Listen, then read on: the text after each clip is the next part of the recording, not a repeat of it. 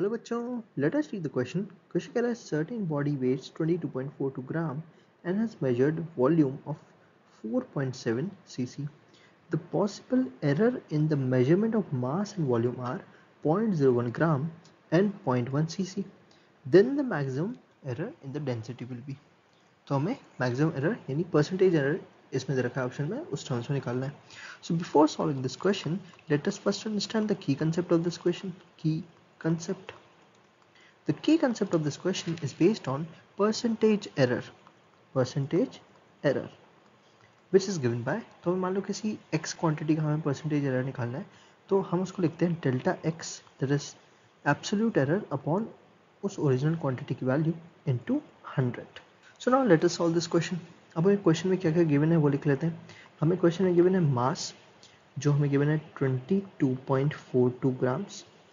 हमें गिवन है error in mass 0.01 grams. हमें क्या गिवन है, हमें गिवन है वॉल्यूम जो है 4.7 सीसी क्यूबिक सेंटीमीटर, और हमें गिवन है एरर इन वॉल्यूम जो है हमारे पास में 0.1 सीसी. अब हमें परसेंटेज एरर निकालना है किसमें, डेंसिटी में. तो डेंसिटी क्या होती है, मास पर यूनिट वॉल्यूम. तो हमें परसेंटेज एरर डेंसिटी का निकालेंगे तो हम डेंसिटी का परसेंटेज एरर को कैसे लिख सकते हैं, हम लिख सकते हैं percentage error in density equals to delta d by d into 100.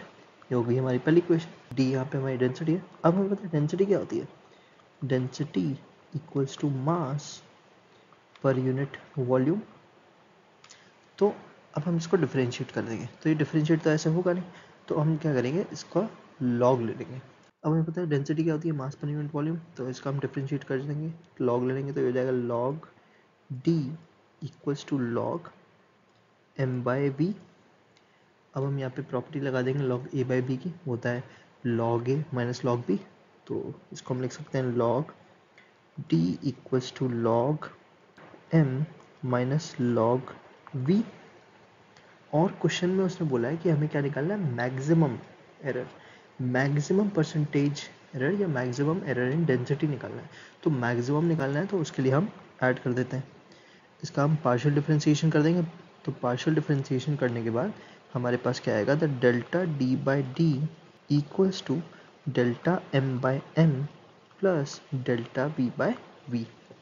And हमें क्या पता है, यहाँ से डेल्टा डी बाई डी की वैल्यू हम रख देंगे फर्स्ट इक्वेशन में. तो डेल्टा डी बाई डी की जब हम वैल्यू रख देंगे फर्स्ट इक्वेशन में तो हमारे पास में परसेंटेज एरर आएगा, परसेंटेज एरर और maximum error in density is delta M by M plus delta we by we into 100. अब यहाँ से हम वैल्यूज रख देंगे. डेल्टा एम हमें पता है क्या दे रखा है, 0.01 अपॉन 22.42 प्लस 0.1 अपॉन 4.7 इंटू 100. तो जब हम इसको कैलकुलेट करेंगे तो हमारे पास में आएगा 0.02 into 100. So the percentage error or the maximum error in density comes out to be 2%. So the correct answer is option B. The percentage error or the maximum error in the density will be 2%. Hope you understood it well. Best of luck.